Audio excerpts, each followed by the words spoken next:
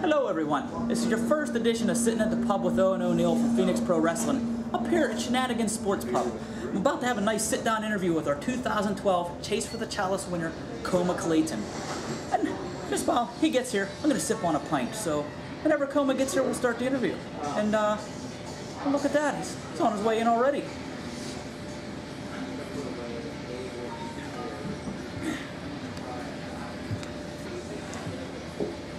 Mr. Clayton, welcome. I'd just like to thank you for coming out to sit down and have a chat with me. I know you're usually a man of few words, more action in the ring than anything. That's definitely been your statement over the years. I want to give you a huge congratulations on the Chalice. Thank you. Thank you. It's the first prize the Grand Master has really awarded in Phoenix Pro Wrestling. So this is very special. It's a once-a-year tournament, and that's I got to hand it to you. You tore through man-child, and another very large man, bigger than you. Not many men can say that. Then you had a wonderful match with Shane Malice. I know you two seem to get along pretty well.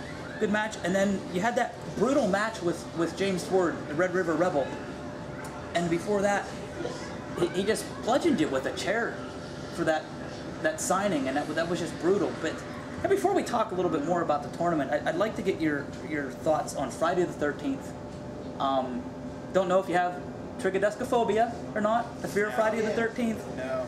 But that's fixing to be a huge event. I know you're going to be there. A lot of other matches going on. But I'd really like to get your thoughts on the man-child and Akiba.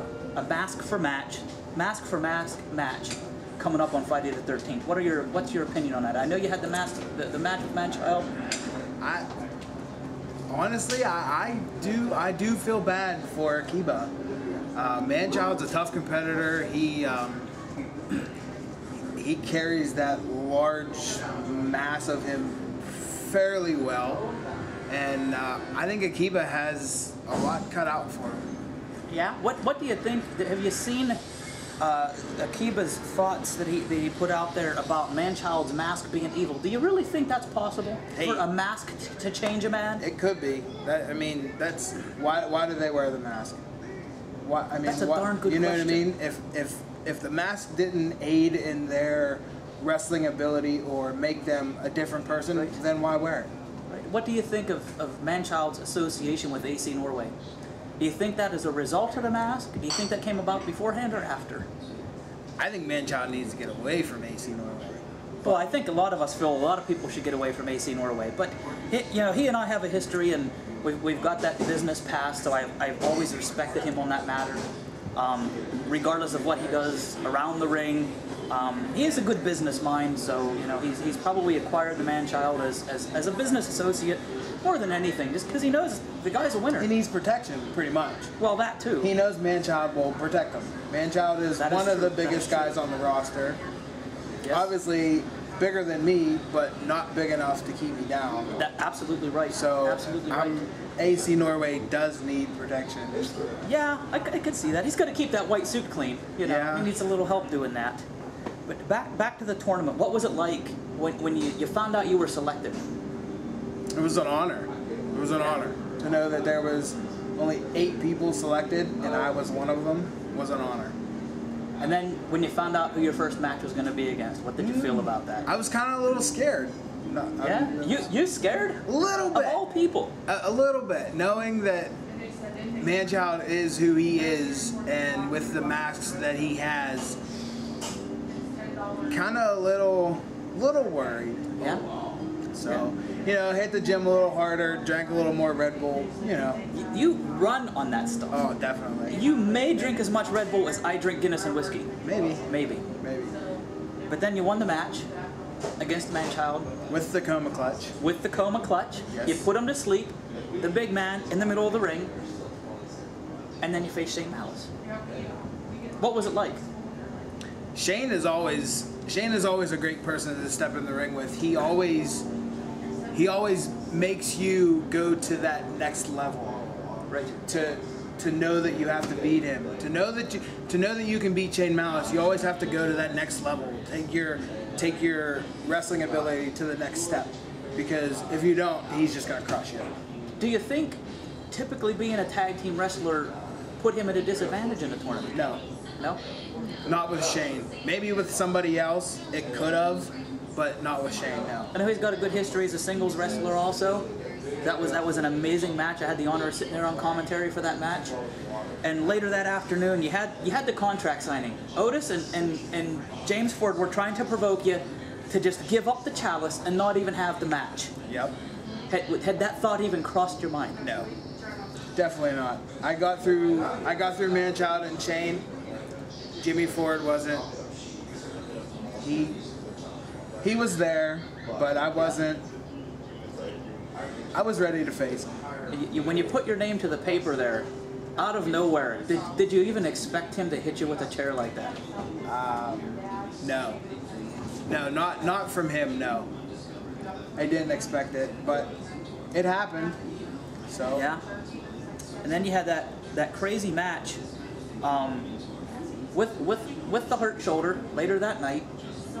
Did the doctor which give I'm you, still suffering from a little bit. That's what I was going to ask you. If you're still suffering from that, yes, did the doctor give any indication of what was wrong? Were you just bruised, or did you actually have some injury to it? He wasn't sure. I didn't really let him look at it because I didn't want him to say, "Oh, you maybe shouldn't wrestle." I didn't even want that thought in my head. I knew I was hurt. I knew I was in pain, but you just had him tape it up and get back out there. Yep.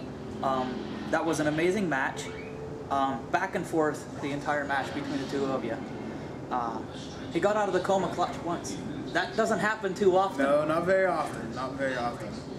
But I beat him with it. That's right, you did. You certainly did. I have to ask you, did it surprise you when you had the chalice and you came back in the ring with that bottle of Jack Daniels from Cousin Otis? Yes. I was expecting to get jumped and to get the Jack poured all over me with the Otis laugh. I was expecting that. It really shocked me to see Ford come up and show some respect. A little bit of a sign of respect. I think we were all expecting typical Red River Rebel tactics there. Definitely. You know, and he poured the Jack straight into this beautiful chalice. I hope it didn't tarnish it. No. I made sure I spit shined it. And you, who typically drinks Red Bull, even took a big swig of that Jack Daniels. Oh yeah, and it was nasty. And then what? The last thing I'd like to ask is, what emotion did it bring to you when you stepped out of the ring with the chalice, and the entire Phoenix Pro locker room emptied to congratulate you with chants of coma? It was great. It was honestly almost as great as watching my kids be born. Wow, I think that says it all. Honestly, almost, not quite. I can understand that. Having a wee one of my own, I can understand that. That is amazing, but having the locker room empty come out whenever I won the chalice was very respectful and very awesome. That states a lot about what this means. There's not very many nameplates on the front of this, but yours and actually is the I first. think mine's the first. That is the first. Yep. And that's a tradition that will continue. Now you've got the chalice. What are your plans now in Phoenix Pro? The sky's the limit. Yeah? Sky's the limit. Whatever happens, happens. I mean, if I get a shot at the belts, then I get a shot at the belts. That's another thing. What do you think about that? The Grand Master has not, other than the tournament, has not awarded a title yet to anyone. It's just, I'm honestly speechless. Like, there's just so many things I'd like to say about being the first annual chalice winner. Yeah. It's just amazing. What a gift. Does it blow your mind, though? You've got the first gift, but nobody knows what the Grand Master is going to bring next. No. He's quite a mysterious man. He just hands out scrolls to people, and you usually get them from them crazy guys in the woods. And that's why the sky's the limit. He's got a vision, and nobody knows what it is. Well, he must have a heck of a vision to put together a tournament for a chalice. With the men that he selected, you came out on top as the first. So, Coma, again, I congratulate you. Thank you. Thanks for sitting in the pub with Owen O'Neill. Hopefully, you do big things and we'll be doing this again. Yep. Thanks for watching, everyone. Thank you. Remember, drink up.